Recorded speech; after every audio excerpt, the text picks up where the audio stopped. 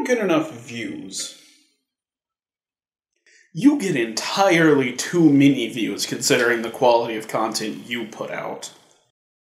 Well, gee, tell me how you really feel. Okay, I would like more views.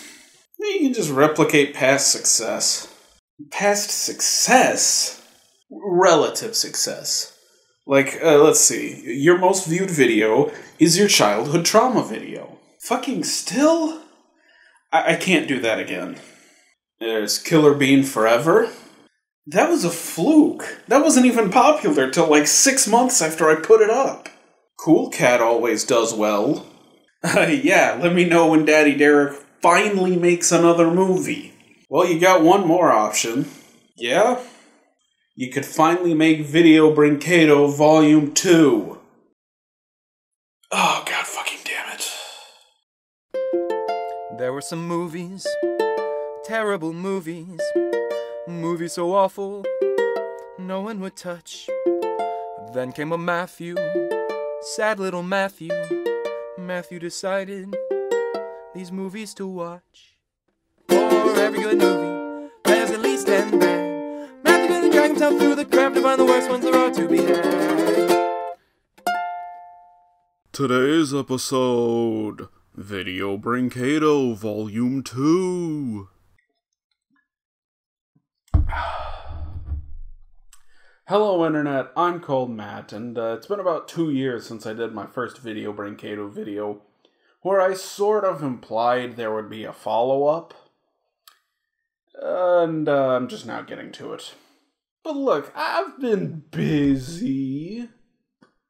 That's a lie, I just didn't want to do it. Video Brinquedo needs no introduction at this point. They're a shitty Brazilian animation studio that makes mockbusters of films from Pixar, DreamWorks, and the like. You know, when DreamWorks isn't already ripping people off. Today I've elected to look at 2 movies that are a bit more on the DreamWorks side. The first is Little and Big Monsters, a movie people say is a ripoff of Monsters vs. Aliens, which, maybe? They certainly didn't capitalize on it as blatantly as What's Up or Ratatouille. Although speaking of What's Up, that video is actually a sequel to this one. I did not know that at the time I made my first video. I mean, who decided to make a sequel to their Monsters vs. Aliens ripoff an Up ripoff? I think it was only because the old guy from this movie kinda looks like Carl from Up. Side note, apparently What's Up is the lowest rated thing I've ever rated on IMDb. Good. Wait, Toyland video. Okay, technically Brinquedo means toy, but calling my video toy videos wouldn't get nearly as many views.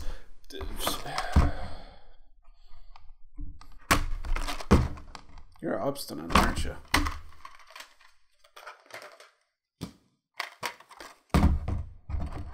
That's better.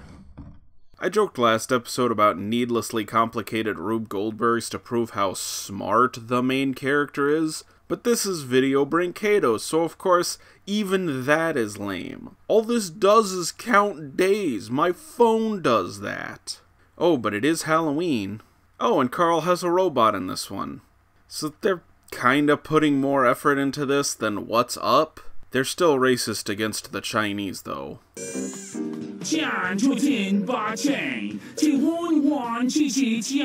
For crying out loud, it must be a virus. I'm sure I unsubscribed from that darn Chinese news channel. On the other hand, the animation is way more janky. And I'll give them credit for one improvement. Amanda's hair looks awful in this one, so they fixed that.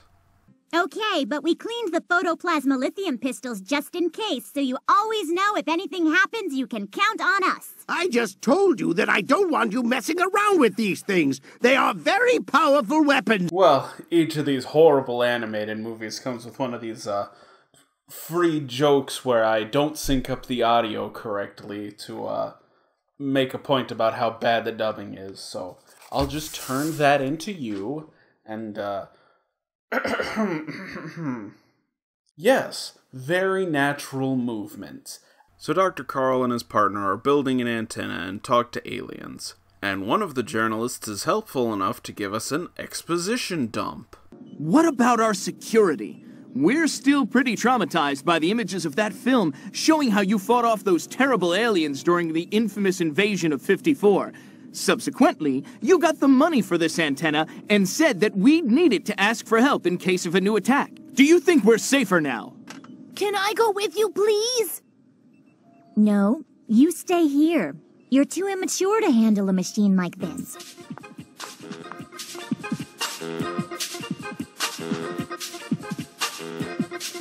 What? She just throws a switch. And he just wanted to go with her. He didn't even have to throw the switch.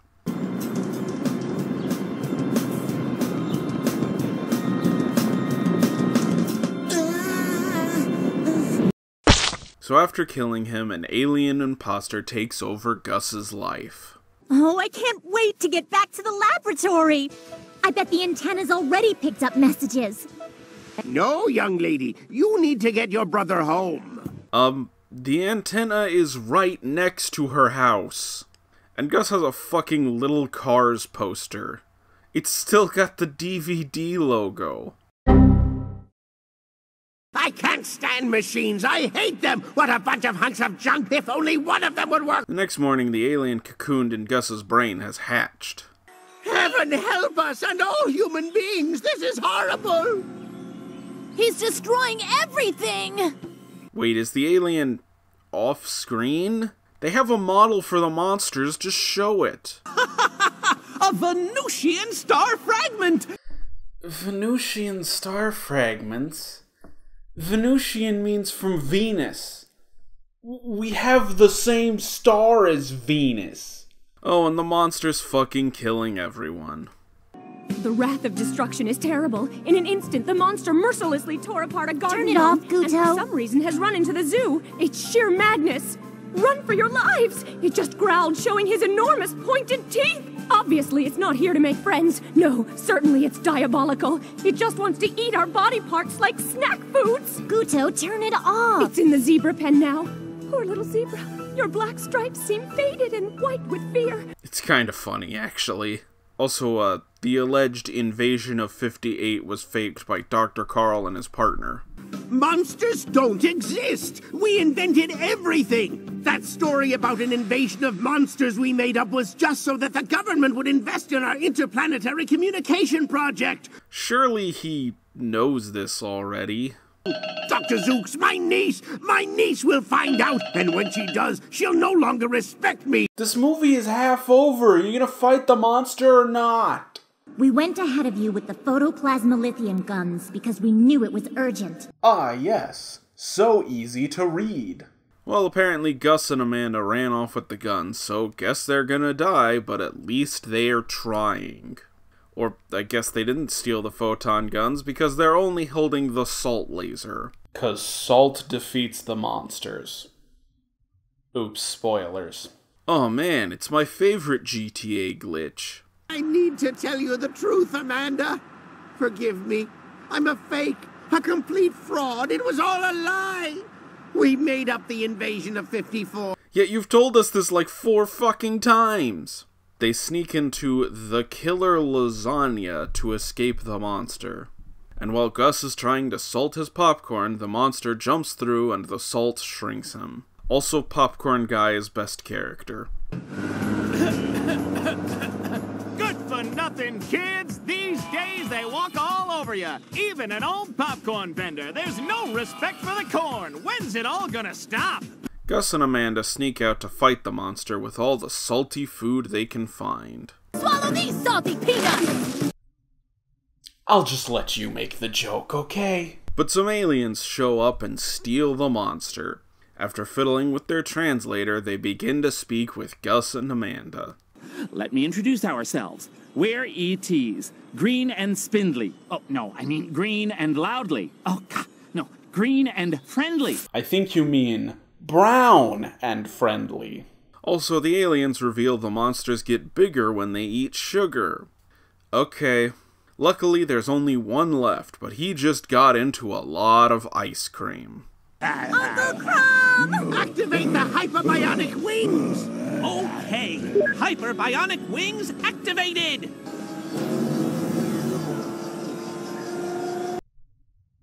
There's not wings on that. I'd be more upset, but this movie's fried my brain. Rats! There's no time to go back! What do you mean, no time to turn around? You have plenty of time to turn around.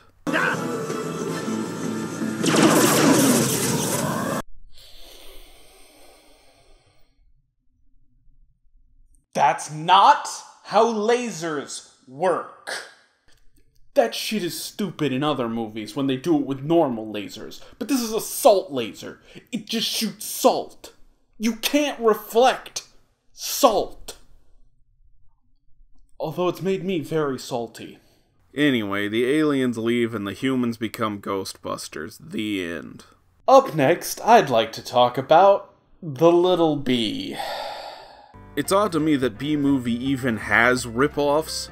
Sure, it was marketed to death, but it made almost no cultural impact until years later when it became a meme. Shrek, on the other hand, was a success right from the start, but the closest thing I can find to a Shrek ripoff is Donkey Xodi, and that's just because the donkey is clearly based on Donkey. Anyway, this is about a bee named... Beanard. Fuck this, the views aren't worth it.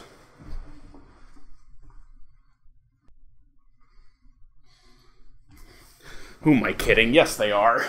Beanard! Surely you can try harder than that. There's another character named Beauty. Fine, I can live with that. But I cannot and will not accept Beanard. Bernard gets into trouble for trying to make honey, even though he's supposed to be a soldier. Know your place. And each hive has how many queens? One queen! You know, I'd make some point about fucking the system, but I'm kinda distracted by how much their teacher sounds like Miss Censordoll from Moral Oral. Maybe it's because they're both obviously voiced by men. Drones are so way gross. Don't even think about it. Listen, I have dreams, ambitions, and nearly limitless wealth. Whatever I want, I'm gonna get. Gosh, being a princess sure sounds nice. If I was a princess, I would have a huge party and invite the whole hive to celebrate. And since everybody would be— Oh my god, stop talking. You're in a class. Just finish the fucking class. Oh, and Beauty wants to be a soldier. Which, I guess is lucky for her, because female bees do everything. Men are just drones for reproduction. I don't know, though. Shit like that confuses me. If the queen can give birth to one sex, but needs that sex to make the other sex, that sounds a little more complicated than male and female. And how do male seahorses get pregnant? Couldn't we just call the ones who get pregnant females then? Just switch the names. It's not like the animals will ever know the difference. Sorry, I'd just rather talk about the enigma of gender than talk about this fucking movie. What's happening? Bernard has a soldier training? Cool. I see. So, you're a cook.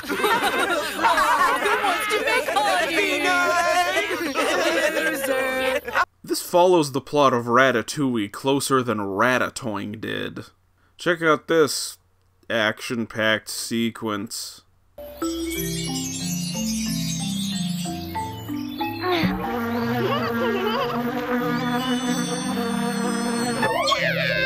You have a real gift. Of course I do. My rear is in gear. A children's character just said she got her rear in gear. There's an anal sex joke in there, but it's just not worth it. So Beauty and Bernard develop a plan to sneak him into the kitchen so he can cook honey. You might call it... And then they make honey. Your Majesty? Why do I bother? Same. Absolutely right. I, for one, can't stand how disrespectful the students are. It's as though none of them values the importance of tradition. Not one of my students appreciates it. You know, I appreciate the fuck the system undertones, but it's the fucking Little Bee. They don't have the follow-through to make this enjoyable. There's no need to bother with intelligence. Yet another motto for Video Brinquedo. Well, you're aiming right at me. Yeah. Oh.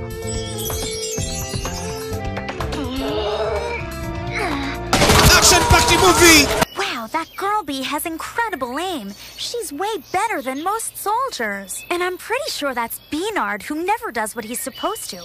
What an interesting combination. I wonder what they're up to. I better keep a close eye on those guys. Boy, you just never shut up, do you? Oh, gee. My destiny, it's all up to me. What I want to be. Is this a song? Is Video Brinquedo doing a song? I am but one man. I do not have the power in me for a next to express how little I want to listen to this song. I'll do it. Badass Matt. Yes, it's me, Badass Matt, Space Lumberjack. And by the power vested in me by all the badasses of the universe, I declare this song unworthy of being listened to. And henceforth, we shall skip to the next scene, as I declare with the mighty word, next! Thanks, man. So the hive is about to be torn down because the honey chef makes bad honey, but Bernard makes good honey. Luckily, there's a tear in the guy's suit so they can sing him. Marching, marching to protect the hive. Is this another song? Why? Why? Badass Matt. Next. Anyway, the princess figures out they need better tasting honey. Something she says in 1,000 fucking words. Aha! That's what they're up to. They want to destroy the hive because the honey is no good anymore. What can I do? It's gonna be dark soon. I better come up with something. Fast. So they make better honey. But the humans are back, and this time they brought a smoker, which, would have been really helpful the first time around. These are pathetically small swarms of bees. Well, this is it. We gotta do it. We need to pour the honey now. It's up to you. You're the only one who can fly fast enough to open the valve and make the honey flow out. Excuse me, what? Why would they fly so far from the hive if time is of the essence? Also, how is Beauty not faster?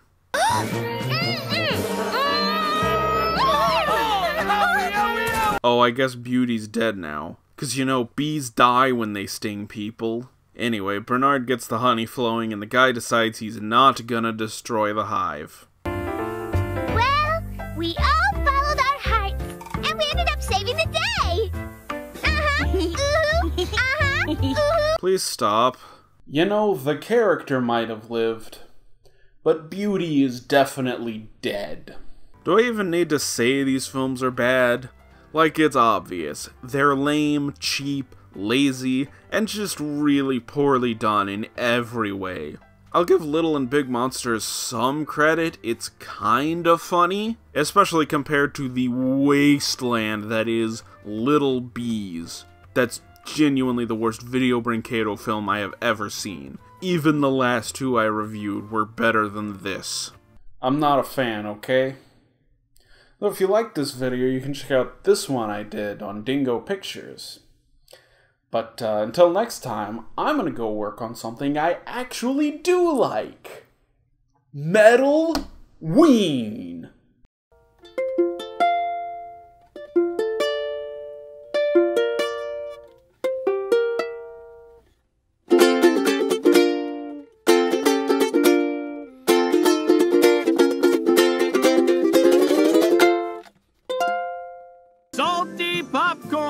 Salty popcorn with real cheese flavor. Who wants popcorn? I want some popcorn. What'd you say there, kid? I can't hear ya. I said I want some popcorn. Get your fresh popcorn right here. Are you gonna let me write Willem van Sprossen did nothing wrong on the board? No. Why? Because it's edgy and pisses people off. Can't you pick some other controversial figure, like, I don't know, Chelsea Manning? But Chelsea Manning didn't do anything wrong. Yeah, what? If I put Chelsea Manning did nothing wrong, I'd just be saying something I actually believe. That's not funny. That's not edgy. Willem van Sprossen is funny and edgy because he's a violent revolutionary that people really shouldn't be supporting. Okay, how about you just put some dumb shit on the board, like swag hashtag YOLO. Fine. Fucking buzzkill. Is Chelsea Manning still in jail? Yep. That's some bullshit.